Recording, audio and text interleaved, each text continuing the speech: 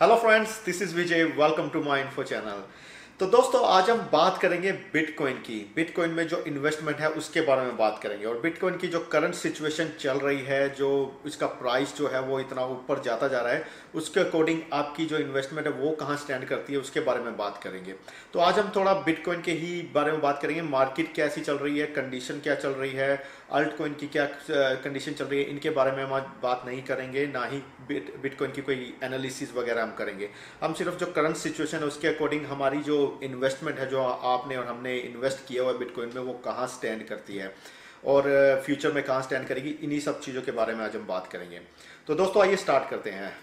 तो दोस्तों, आज का टॉपिक स्टार्ट करने से पहले आइए देखते हैं कि बिटकॉइन की सिचुएशन क्या चल रही है। कॉइन मार्केट कैप पर अगर हम जाएं तो दोस्तों, कॉइन मार्केट कैप पर अगर आप जाकर इसकी जो डोमिनेंस देखें तो आप बहुत ही इंप्रेसिव डोमिनेंस है बिटकॉइन की। अगर आप देखें तकरीबन 60% के आसपास चल रही है दोस्तों। और इससे पहले अगर आप पीछे जाएं तो बिटकॉइन की डोमिनेंस तकरीबन 80% थी और अब जो है 60% पर चल रही है आज की जो सिचुएशन चल रही है उसके अकॉर्डिंग। और दोस्तों, अगर बिटकॉइन के अगर हम चार्ट को देखें तो अगर जो करंट चार्ट जो चल रहा है वो तक अभी जो बिटकॉइन का प्राइस है वो 11,349-350 के आसपास चल रहा है दोस्तों। अगर हम पीछे जाएं, अगर आप देखें बिटकॉइन का प्राइस जो था पीछे अप्रैल में 4,000 से नीचे था और अगर आप देखें अब जो है वो 11,300 के आसपास चल रहा है। अगर आप देखें जिसने भी अप्रैल में बिटकॉइन के अंदर इन्वेस्टमेंट की होगी उसकी जो इन्वेस्टमेंट है वो अब तकरीबन 2.5 टाइम हाई हो चुकी है। मतलब ये दो से 3 गुना ऊपर हो चुकी होगी। जिसने भी अगर उस टाइम पे इन्वेस्ट करके अपनी इन्वेस्टमेंट को होल्ड करके रखा होगा तो उसे अच्छा खासा प्रॉफिट हो रहा है। लेकिन दोस्तों, सबसे बड़ी बात यहाँ पर यह आती है कि अब जो बिटकॉइन का प्राइस 11,300 के पास चल रहा है, आपने जो इन्वेस्टमेंट अगर जो मान लीजिए आपने 4,000 से नीचे बिटकॉइन को खरीदा है और अब 11,000 से ऊपर चल रहा है, तो आपको सेल कर देना चाहिए और प्रॉफिट निकाल लेना चाहिए। तो दोस्तों, मुझे नहीं लगता कि ये राइट टाइम है प्रॉफिट निकालने का। दोस्तों, यहाँ पर एक चीज़ मैं क्लियर कर देना चाहता हूँ कि बिटकॉइन का जहाँ तक मैंने देखा है, मेरी जो एक्सपीरियंस है उसके अकॉर्डिंग बिटकॉइन एक फनी कॉइन है। इसके प्राइस का कभी कुछ नहीं पता है कि ये कहाँ पर जाकर रुकेगा, कहाँ पर जाकर नीचे गिरेगा, कहाँ जाकर ऊपर उठेगा। तो एक बहुत ही फनी करेंसी है, डिजिटल करेंसी मैं कहूँगा, जो बहुत ही फनी है इसका प्राइस। अब आप देख सकते हैं कि पिछले 2 महीने में इसका प्राइस आप देख सकते हैं कितना ऊपर आ गया है। 4,000 से तक चल रहा था और 4,000 से सीधा ऊपर 11,000 से भी ऊपर चल रहा है। तो दोस्तों, अगर आप ये सोचते हैं कि आप छोटे से प्रॉफिट के लिए, मान लीजिए आपने यहाँ पर 4,000 से नीचे अगर बिटकॉइन में 1 लाख इन्वेस्ट किया था, तो आपको कितना प्रॉफिट यहाँ पर आ रहा है? सिर्फ 1.5 लाख का या 1 लाख का ऊपर प्रॉफिट आ रहा होगा। तो दोस्तों, क्या आप इसी प्रॉफिट के लिए आपने इन्वेस्टमेंट की थी? अगर आपने इसी प्रॉफिट के लिए इन्वेस्टमेंट की थी तो आप पैसा निकाल लीजिए, आपको डबल हो गया आपका पैसा, आप निकाल लीजिए। लेकिन उसके बाद आप क्या करोगे? उस पैसे का आप करोगे क्या? आप फिर से दोबारा से इन्वेस्टमेंट करोगे, लेकिन कहाँ पर करोगे? जहाँ तक आप देखें, और दूसरी जितनी भी मार्केट है वो प्रॉपर्टी मार्केट हो या बैंक में डालोगे, या कोई आपको इतना प्रॉफिट नहीं होने वाला जितना बिटकॉइन में हो गया। तो दोस्तों, मैं तो यही कहूँगा कि बिटकॉइन, जो मेरी सोच है, जो मुझे जो लग रहा है, बिटकॉइन में एक छोटे छोटे प्रॉफिट की बजाय अगर आप इसे लॉन्ग टर्म के लिए इन्वेस्टमेंट करें तो ये आपके लिए बहुत ही फायदेमंद हो सकता है। दोस्तों, अगर जो हम पीछे जाएं, जब बिटकॉइन का प्राइस $300-400 के आसपास चल रहा था 2015-2014 से नीचे, पीछे अगर हम जाएं, जिन लोगों ने उस टाइम पे इन्वेस्टमेंट की थी, उन्होंने इन्वेस्टमेंट किया था ये सोचकर नहीं किया था कि अगर उन्होंने $500 अगर उसके अंदर इन्वेस्ट किए हैं तो 1,000 हो जाएगा, वो निकाल लेंगे। दोस्तों, मुझे नहीं लगता कि बहुत से लोगों का ये उस टाइम पर राय रही होगी।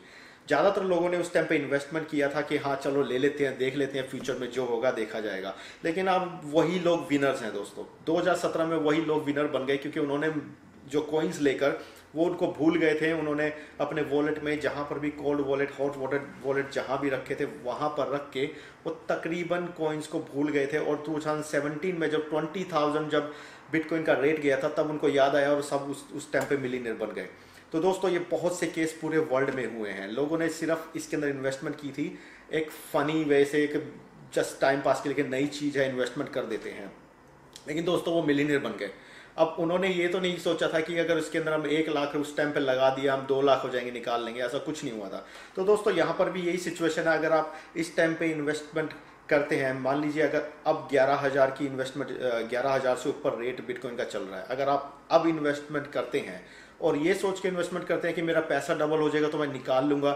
दोस्तों वो इन्वेस्टमेंट करने का कोई फ़ायदा नहीं है, क्योंकि अगर आप डेली ट्रेडर हैं या शॉर्ट टर्म ट्रेडर हैं तो आप करिए। अगर आप इस तरह से खेलते हैं जैसे ये ट्रेडिंग मार्केट में, तो आप करिए, आपको जो ये आपका काम हो सकता है। लेकिन आपके और हमारे जैसे छोटे इन्वेस्टर्स हैं जो प्रॉफिट ना देख के, मतलब इन्वेस्टमेंट करने के बाद हम अच्छी रिटर्न चाहते हैं, तो उनके लिए तो यही राय होगी दोस्तों कि आप इन्वेस्ट करिए, लेकिन लॉन्ग टर्म के लिए इन्वेस्ट करिए।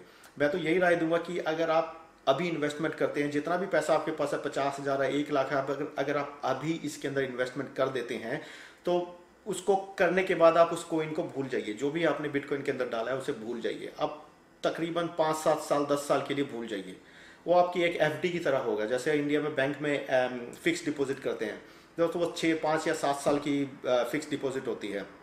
उसके बाद आप उसमें पैसा निकालते हैं, आपको इंटरेस्ट मिलता है, वो आपका प्रॉफिट हो जाता है।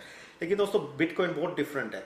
इसके अंदर दोस्तों अगर आप 50,000 आज लगा रहे हैं और मान लीजिए बिटकॉइन का प्राइस अब देखिए अब 2 महीने के अंदर कितना ऊपर चला गया है। देखो 4,000 से सीधा 11,000 से ऊपर चला गया। मान लीजिए अगर आज आप लगाते हैं, आज पैसा लगाते हैं और बिटकॉइन का प्राइस अगले 5 सालों के अंदर $50,000 तक चला जाता है, तो आप देख सकते हैं आपको कितना प्रॉफिट हो सकता है। तो दोस्तों बात यहाँ पर ये आती है कि इन्वेस्टमेंट कैसे की जाए। आपको बहुत से लोग कहेंगे कि अब पैसा डाल दीजिए, डबल हो जाएंगे, मैं निकाल लूँगा, आपको प्रॉफिट हो जाएगा, डबल हो जाएगा, आप निकाल लीजिए। मान लीजिए अगर आज आप 1 लाख बिटकॉइन के अंदर डालते हैं और कल को पैसा नीचे गिर गया, तो आपको कहेगा मेरा तो पैसा नीचे चला गया, अब मैं पैसे को निकाल लेता हूँ। दोस्तों उसका भी कोई फ़ायदा नहीं है, क्योंकि एक बार आप इसके अंदर इन्वेस्टमेंट कर देते हैं, आप इसके बाद इसकी तरफ देखिए मत, थोड़े 1-2 साल तक मत देखिए। अगर आप डेली ट्रेडर है तो आप करते रहिए, लेकिन अगर आप लॉन्ग टर्म के लिए इन्वेस्ट करना चाहते हैं तो आप एक बार इसके अंदर इन्वेस्ट करके आप कॉइन्स को रख दीजिए। आप अपनी एक तरह से एक रिटायरमेंट के लिए आप उसे प्लान कर सकते हैं। बिटकॉइन जो है वो लॉन्ग टर्म इन्वेस्टमेंट के लिए बना है, चाहे वो 6 महीने की इन्वेस्टमेंट हो, साल की हो, चाहे वो 10 साल की इन्वेस्टमेंट हो। डेली ट्रेडर्स होते हैं दोस्तों, वो बहुत ही डिफरेंट है, क्योंकि वो उनका काम है डेली ट्रेडर्स का डेली ट्रेडिंग करना और प्रॉफिट निकालना। वो बहुत ही टेक्निकल चीज़ आ जाती है, बहुत ही डिफिकल्ट चीज़ है, उसमें रिस्क भी बहुत ज़्यादा होता है।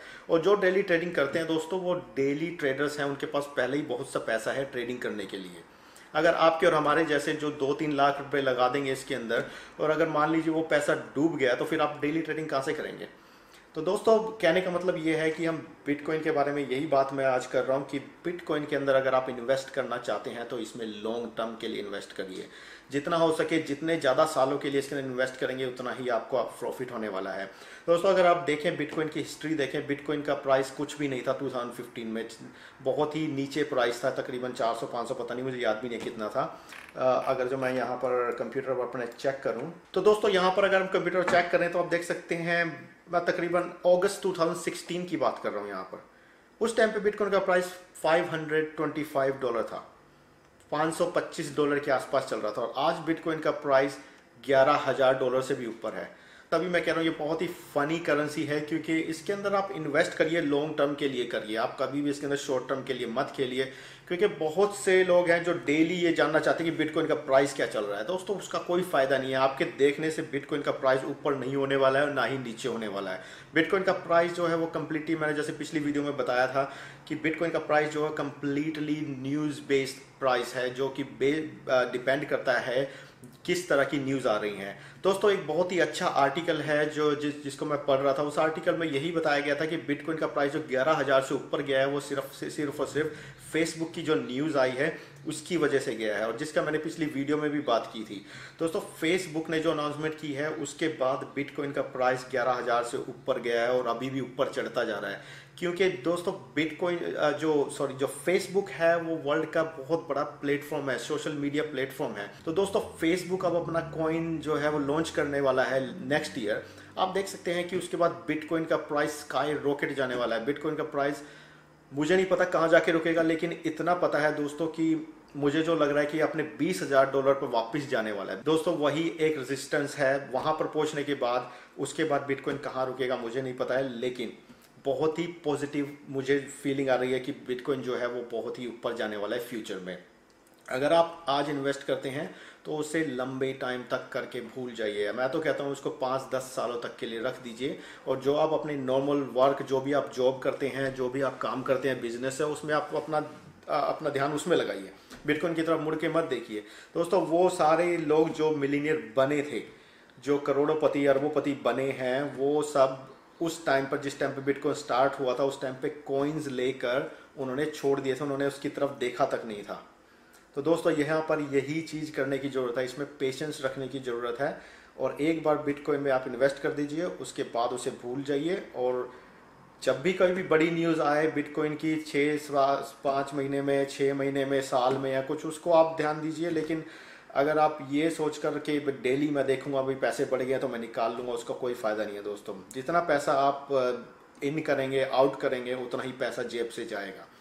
तो दोस्तों ये है बिटकॉइन की कहानी। इसके बारे में मैं थोड़ा सोच रहा था कि बिटकॉइन का जो अब जो एक फ़नी ट्रेंड आया है, जो बुलिश रन है एक तरह से, और बिटकॉइन जो है ऊपर ही ऊपर जाता जा रहा है, नीचे आने के कोई मुझे चांसेस अभी नहीं लग रहे हैं। जब तक कि अगर, हाँ दोस्तों, अगर जो हो सकता है कि फेसबुक कल को अनाउंसमेंट कर दे कि हम अपना जो डिसीजन है वापस ले रहे हैं, तो बिटकॉइन दोस्तों 4000 से भी नीचे जाके रुकेगा।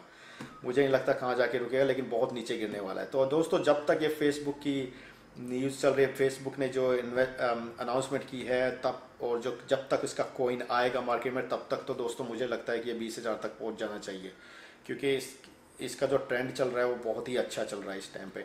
और हाँ दोस्तों, दूसरी बात मैं भूल गया करने के लिए कि आपको इन्वेस्टमेंट अब करना चाहिए कि नहीं करना चाहिए, क्या लेट हो चुके हैं।